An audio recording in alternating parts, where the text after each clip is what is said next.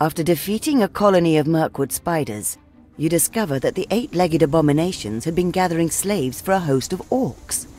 You believe Bilbo Baggins was taken south alongside other prisoners.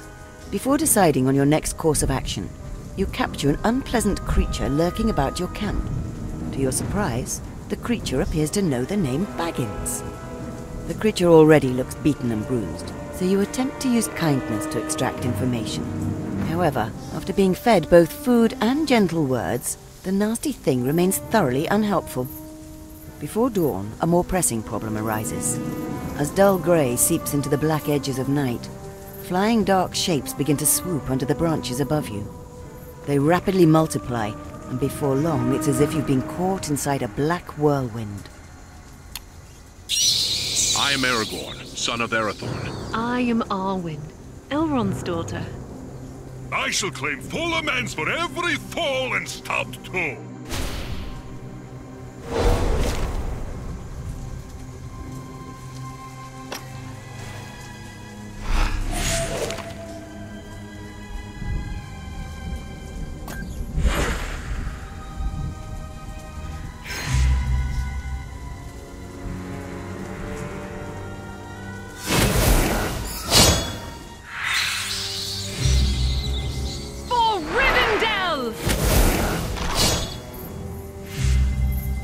He cannot stand alone!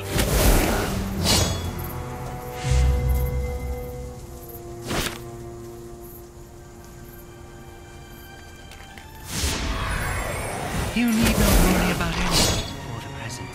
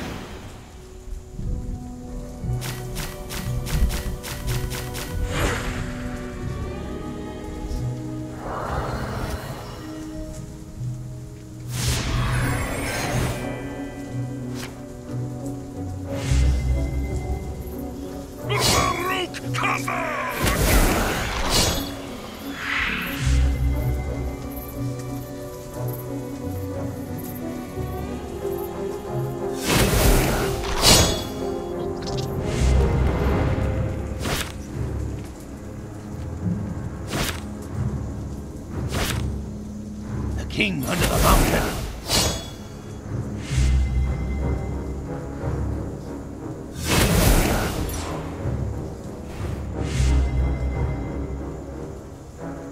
For Rivendell!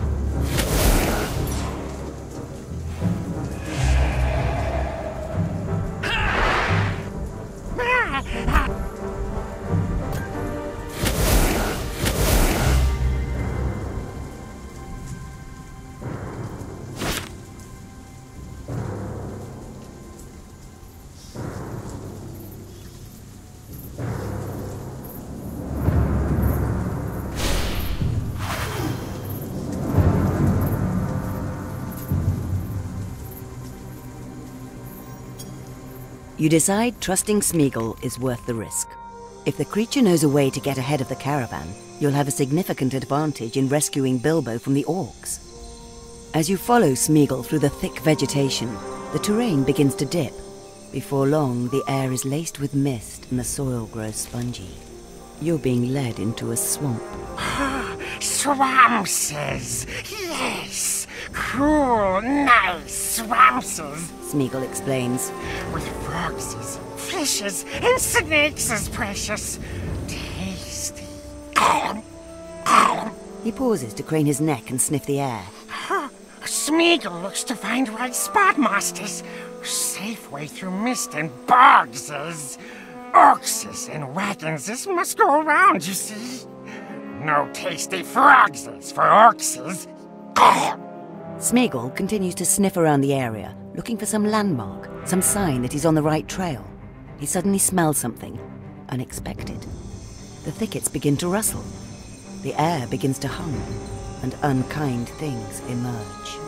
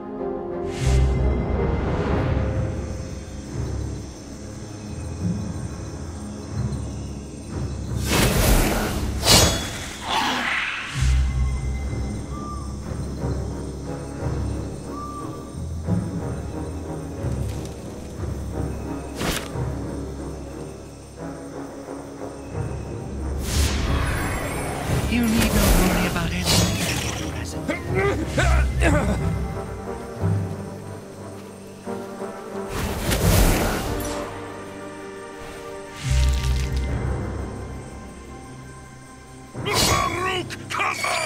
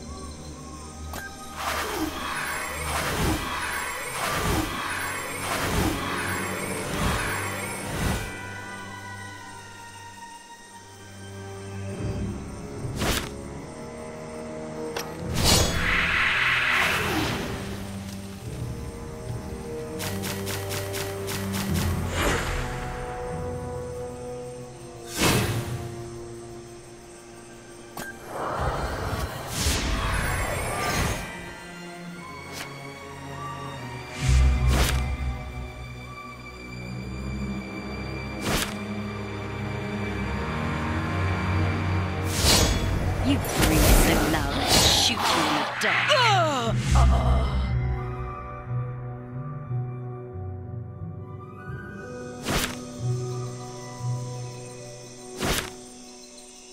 My Lord Denethor!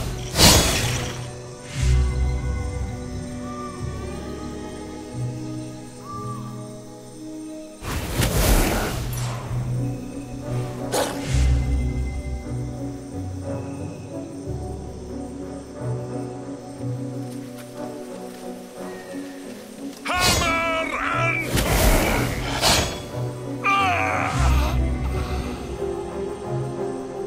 I serve no man.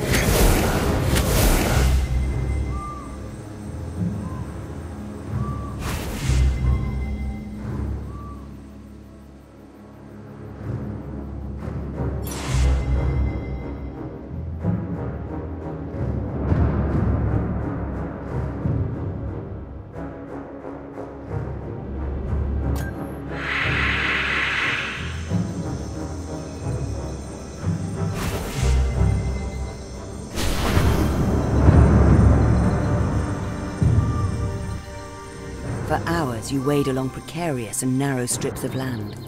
Soft ground sucking at your boots, while Smeagol encourages you onwards. You glimpse a tall shape above the fog some distance ahead. Could this be Smeagol's Hill of Haunted Stones? No, no, precious. Not Cold Hill. Not Black Stones. Not Smeagol's. He croaks, bobbing his head at your foolishness. Haunted Hill. Further south. Smeagol, not go there. He sniffs around the edges of a nearby pool, adding, Old tower of tall men, that is. Rotten and broken. Oxes and wagons and battles rest there tonight. Without warning, he darts headfirst into the pool with a splash, emerging with a wriggling carp between his teeth. He slithers back to dry land and begins to eat it with glee. Suddenly, the water explodes and a giant serpent rises from the pool, its forked tongue undulating in anticipation. A half-eaten fish is thrown aside in panic.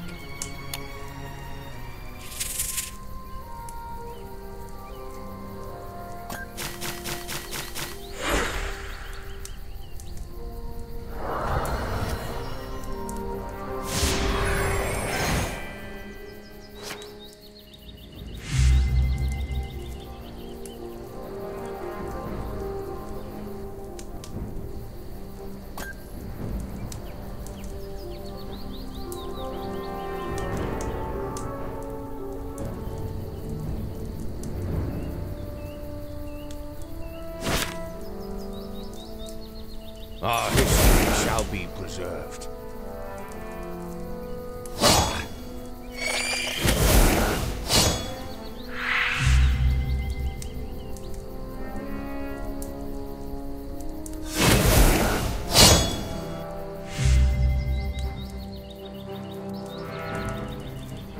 He cannot stand alone!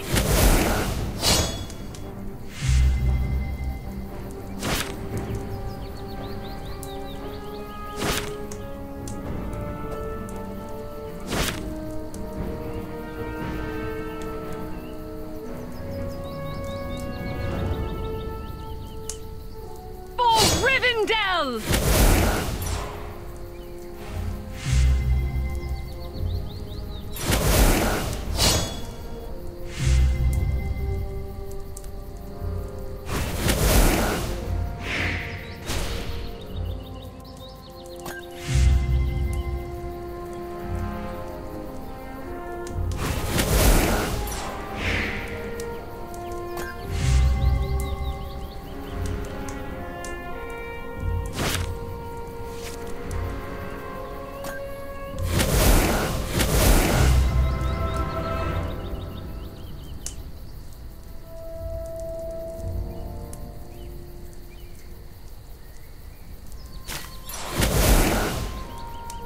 I serve no man.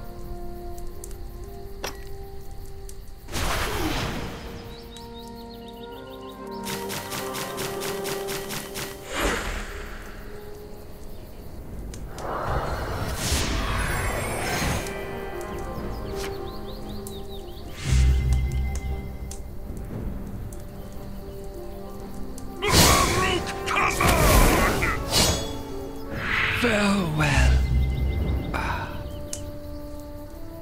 I serve no man.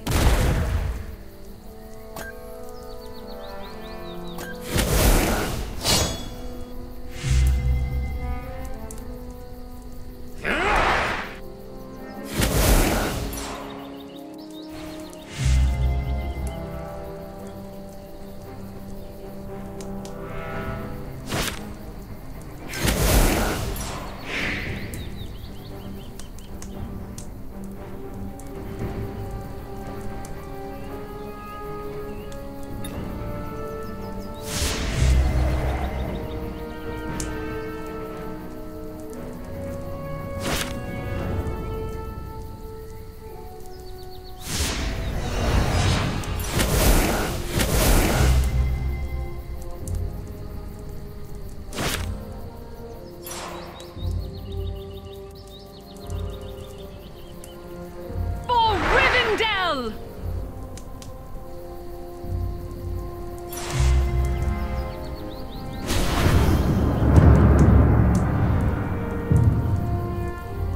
As darkness thickens, orange light from orc fires bathe the dilapidated walls of the ruined tower. Your spirits sink as you witness the last prisoners, no longer wrapped in cocoons, marched into the stronghold. Orcs and goblins seem to be everywhere. How will you get to Bilbo? And if you do, how will you get away? You decide to chance entering the tower through a small door in the tower's eastern side. As you quietly approach, the door snaps open and a group of armed orcs emerge. The last of them brandishes a large key with which it proceeds to lock the door. As the door locks with a dull clunk, the orcs make to start their patrol. Convey the master!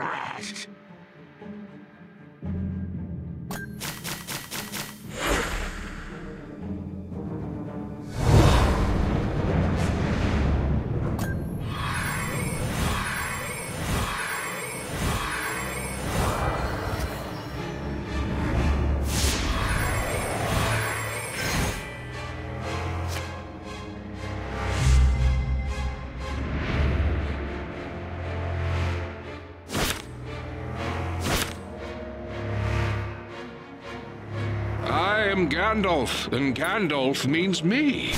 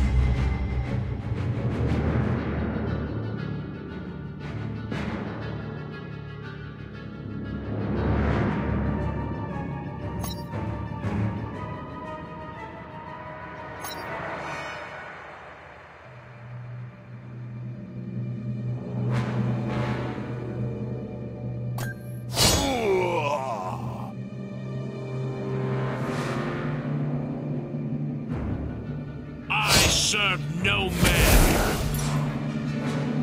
I'll put an arrow in your guts. For Rivendell! Oh, my lad.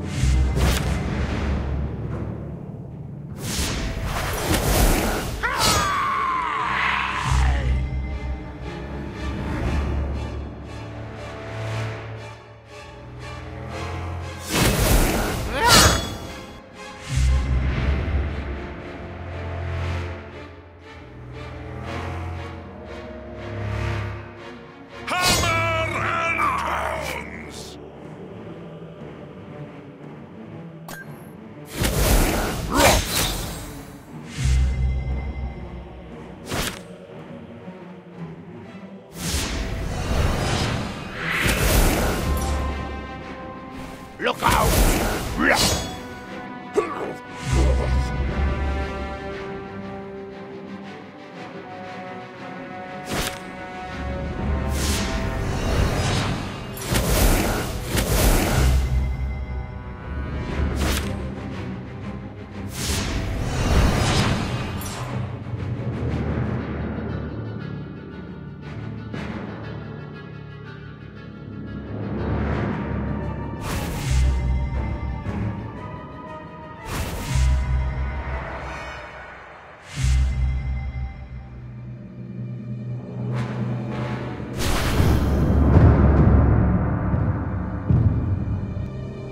After sneaking through the tower door, you emerge into a huge chamber full of reeking supplies, fallen stones, and intruding vegetation. A number of large chains emerge from openings in the floor along the walls. The chains terminate into an iron box bolted to the far side of the chamber. The box bristles with rusty hooks and mechanical wheels. You glide quietly through the room, keen to avoid attention. You peek into the connecting rooms, hoping for clues as to where the orcs are storing their prisoners. Steps are suddenly heard on the flagstones coming in your direction. After a few moments, a smallish orc enters the chamber to rummage through supplies. The light of its torch happens to catch one of your buckles, causing the orc to glance lazily in your direction. For a second, it seems not to have understood what it's seeing, but then recognition flares in its ugly face.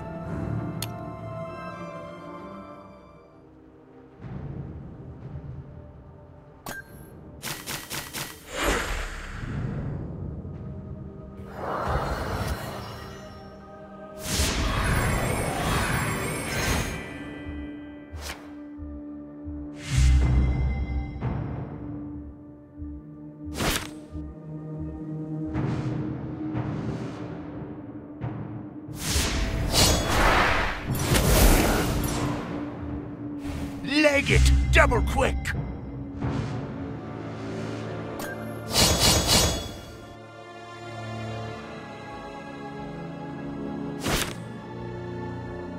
I serve the steward of Gondor!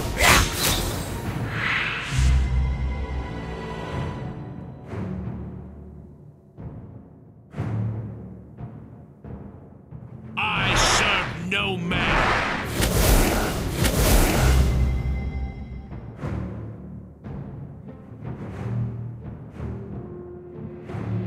For Rivendell! Hammer and tongs!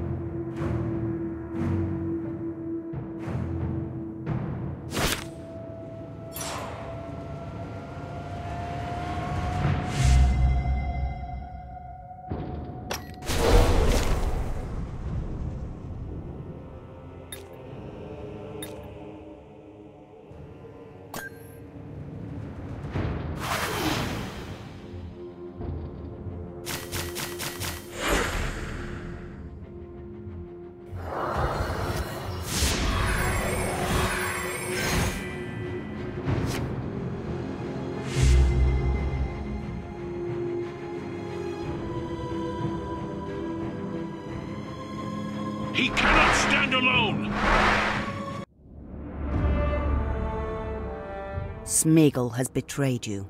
Somehow the villain has triggered the chamber's mechanism, causing one side of the floor to abruptly drop.